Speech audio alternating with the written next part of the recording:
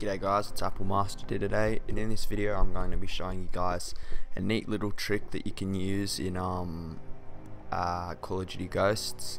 And basically what it'll allow you to do is have an unlimited supply of SATCOMs.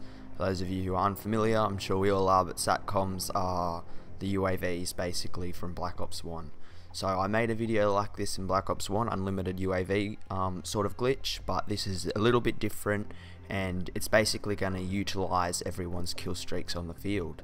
So jumping right into it, what you're going to want to do is start up a class, and with your character, it's not going to really cost you much. You just have to unlock a perk called I think trap wire or something like that. You see it on screen here in a minute, and it costs 3 squad points. It's in the far row here.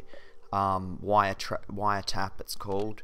And basically what it does by description, it utilizes all enemy SATCOMs and friendly SATCOMs. So not only your SATCOM, you might be getting one at a 3 kill streak, and then say enemies are getting them like two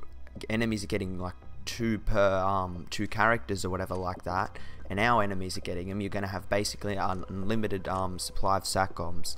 Now I've been through games where these SATCOMs, I've just had a whole game full of a SATCOM that's never died out because someone's already got it, always got it, either whether or not it was me, whether or not it was someone on my team, whether or not it was the enemy, someone on the enemy team. They all had SATCOMs because it's a 3 kill streak and it's so easy to get to. And maybe a recommendation if you wanted a full, I don't really recommend this, but if you wanted full SATCOM coverage, I guess you could have this perk set on, and probably another perk which keeps you off the radar or whatever like that, and dead silence maybe is the next one. But you could also have in your kill streak loadout, you could just set a UAV. That means every 3 kill streaks you'll get a UAV. So that means you'll be getting 6 UAVs by the time you get to a 9 UAVs by the time you get to a 9 kill streak. So yeah, that's going to be really helpful, I guess, guys. So you'll have 3 UAVs by the time you get to the 9 kill streak, which is going to help you. 3 UAVs around the map.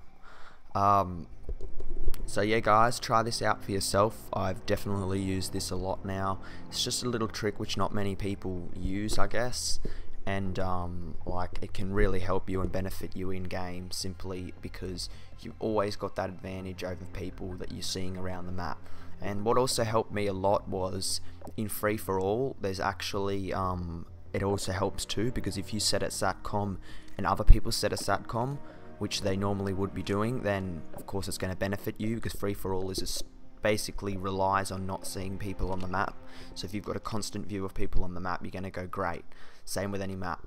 Anyway guys, if you enjoyed this, please leave the video a like rating. I would greatly appreciate it, and subscribe to my YouTube channel, Apple Mastered, for all the latest GTA 5 online videos and Call of Duty Ghosts tips and tricks.